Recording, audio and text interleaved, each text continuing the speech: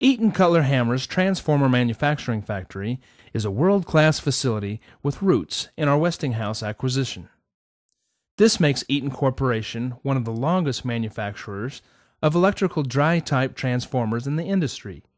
By controlling all stages of production, beginning with access to a full engineering department, which allows for customization, and strong research and development necessary to meet the ever-changing requirements in today's electrical environments, to our volume buying of commodity material and complete in-house construction, complemented by a variety of construction methods, Eaton Cutler-Hammer has the capacity and capability to meet our customers' most demanding needs.